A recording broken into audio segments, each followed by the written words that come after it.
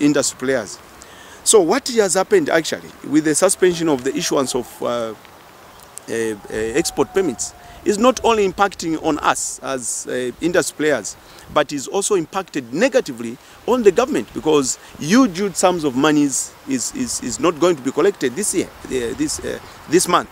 For example, we are going to lose in excess of 8 million in the 2 provinces only as direct revenue to the government, away from other, subsidiary taxes that come with the business.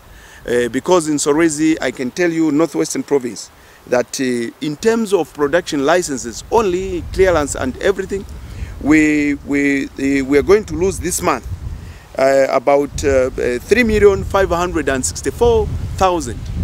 And this is not very different from what will be lost in the Western Province, because I think we're trading almost in the same regions. So this actually is a very negative development. And then about 500 workers in the Northwestern alone have been laid off by the sawmillers because we can no longer do business now. So this also is the same case, I believe, in other regions where this industry is flourishing.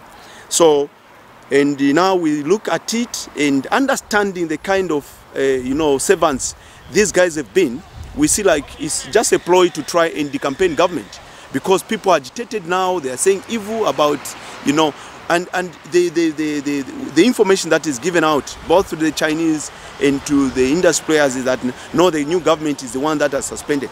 So we are calling upon the new government to give an instruction to the effect that the issuance of export permits resumes, because there is no way that, even when you say there are audits that are going on in the department, it's like telling me to say if there are audits that are happening in the hospital, because the hospitals are also auditable.